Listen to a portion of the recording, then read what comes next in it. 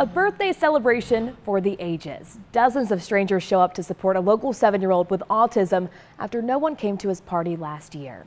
10 News reporter Patricia Martellotti was there for the big surprise. Make sure it's all the way back in there. And you push it and then the car goes out? Oh wow, that's pretty cool. Yeah. It looks like a Hot Wheel. Gabe Manis loves tiny cars. I got Hot Wheels from my bus driver. Penny Robertson drives Gabe on his special needs school bus and couldn't be more proud. But I wanted him to know that people do care about him, and I wanted to be here to support him and bring him a little gift.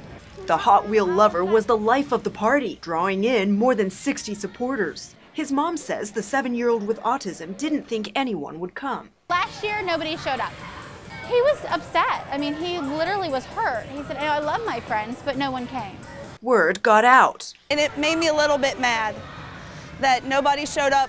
At the time, I guess he was 6. So this year, the Cherub Foundation stepped in, encouraging the community to come to Gabe's party. And it is filling up, and there are people, and so that's all I could ask for. The community is coming out and saying, hey, we're here. We got this. Many had never met Gabe, but attended the fun-filled celebration anyway. We just decided this is what we need to do and teach him. He's young, he's only 5, she's only 5. We just decided this was the right thing to do. Mary Crouch's kids also have autism and felt inspired.